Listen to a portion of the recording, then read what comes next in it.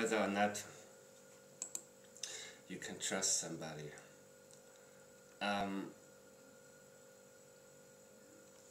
I am now, it's interesting because I know people, some people in the public eye, and I know about them, and I know how they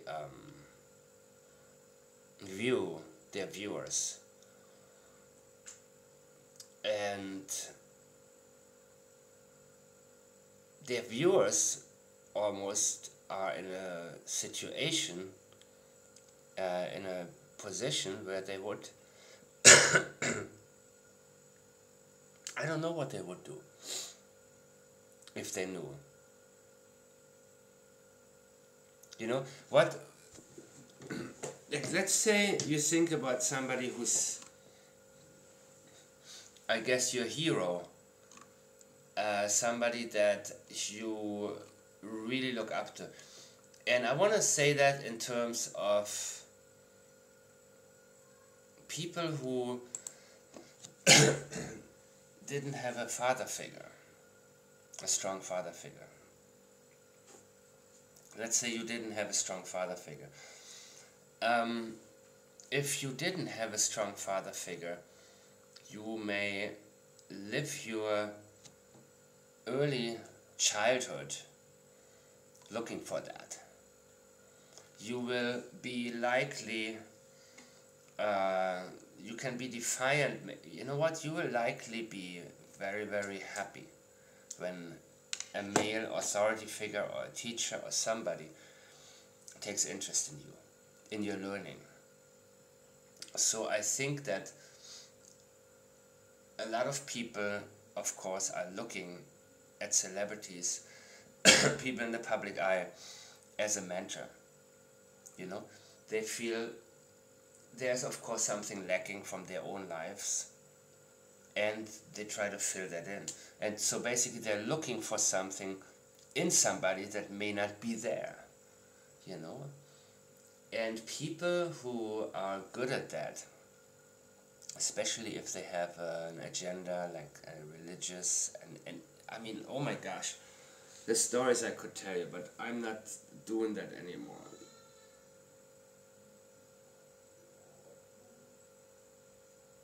The stories I could tell you. First of all, people wouldn't believe it. The followers, the ones that really like, you know, these people, they wouldn't want to believe that, because they want, at least not about themselves, and they feel like this is somebody missing from my life. When people are seeing in somebody what isn't there, they also fail to reach out to the people that are there in their lives who may have something to offer. And what kills me is basically when you, I try to keep it general, but when you know somebody who's falling for it and you don't really know what approach to take. You see, there are those who provide,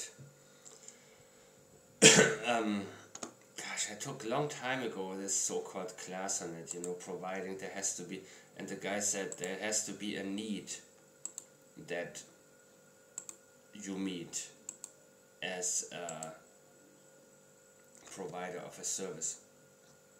And I said, but you can also create a need.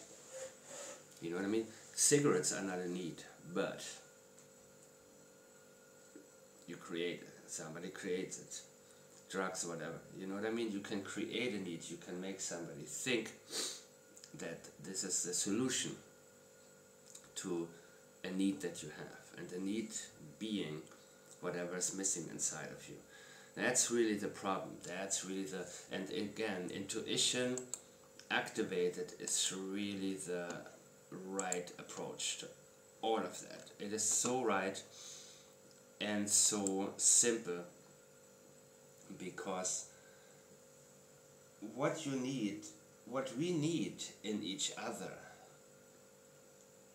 we miss it is so common to miss the people that you may need. And I said it before that who you dream about can be so revealing. I had these situations where you can be surprised by who you don't dream about and who you dream about. Because there are people that are around you that maybe over the years you will get closer to it, realize, oh my gosh, me and this person are so much, we connect. But for many, many reasons you don't connect right now. And that is a big problem. That's really where the middleman comes in. Society is so disconnected, divided, and the middleman is the media. And the media tells people what to think about those in other boxes, because you cannot really see in the other boxes, because you're in yours. And when you realize what's in the other box, you can easily be surprised in a good way or in a negative manner. Because it's never good to let anybody tell you what to think, who to love or who to hate. And that's what a lot of religious organizations are doing. They're telling you who to love and whom to hate. Who's your enemy and who's your friend.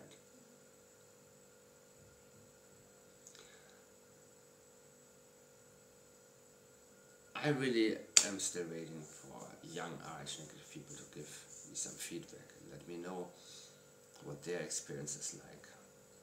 Because I didn't grow up in a society where you have social media.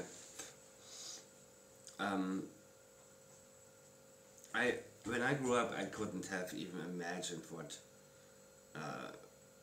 bullying is not writing. If somebody says this person's bullying me, then I'm thinking, okay, maybe we can stick together and not just maybe, we'll take care of it one way or the other. And it means you have to fight, or you have to push, or you have to do something, But bullying, meaning that 200 people send you nasty, not even 200, 20 people send you nasty Twitter comments. That's absolutely insane. All of these South Korean K-pop sensations killing themselves because they are being bullied online.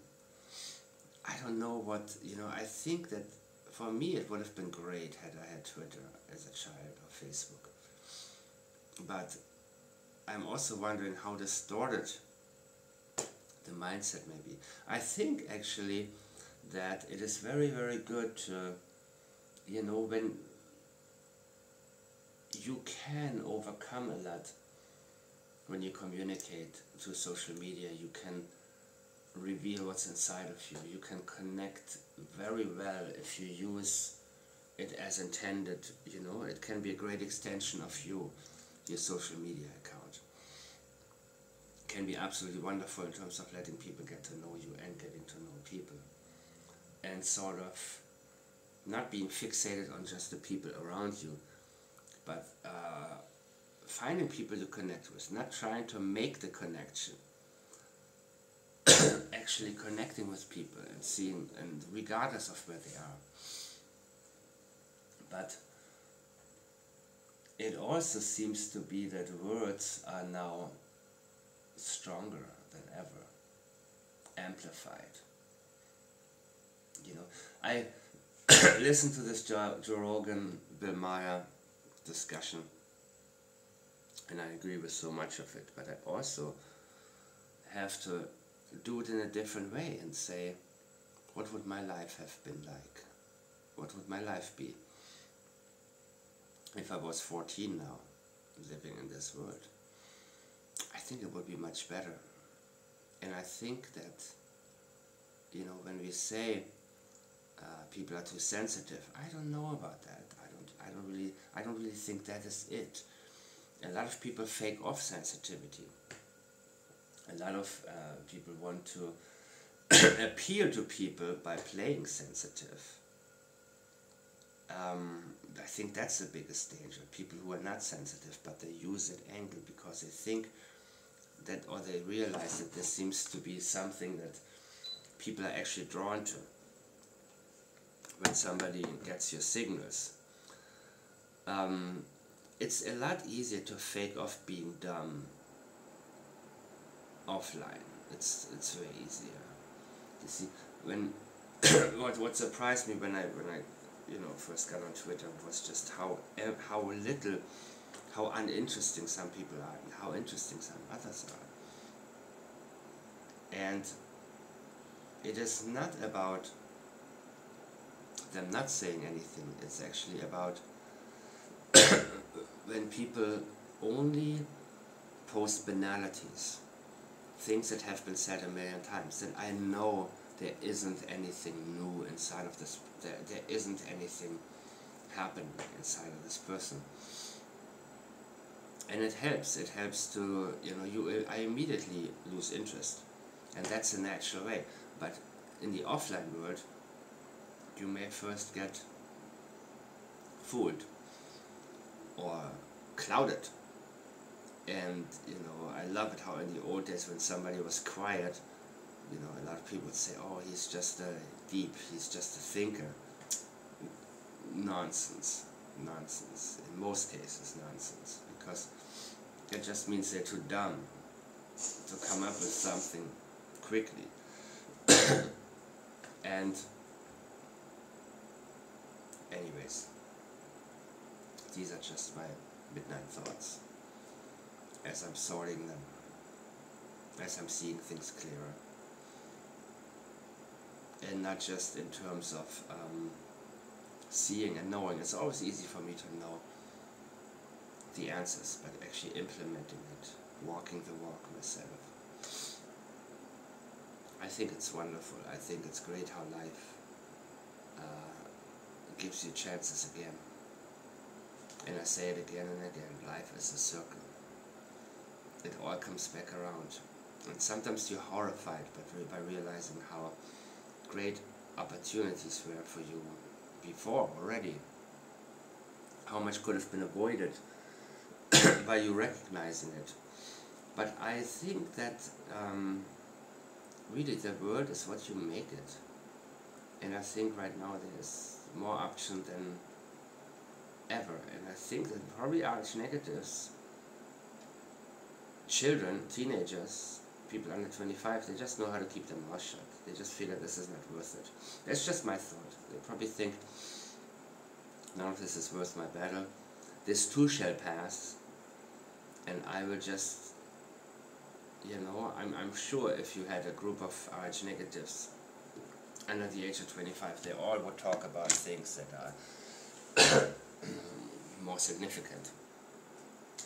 And it wouldn't even be necessary to point out some of the things that they have a problem with in everyday life. So, yes, I'm still looking forward to you guys' replies and answers, clarifications. Let me know what you think. I thank you very much for watching, and I'll see you guys tomorrow.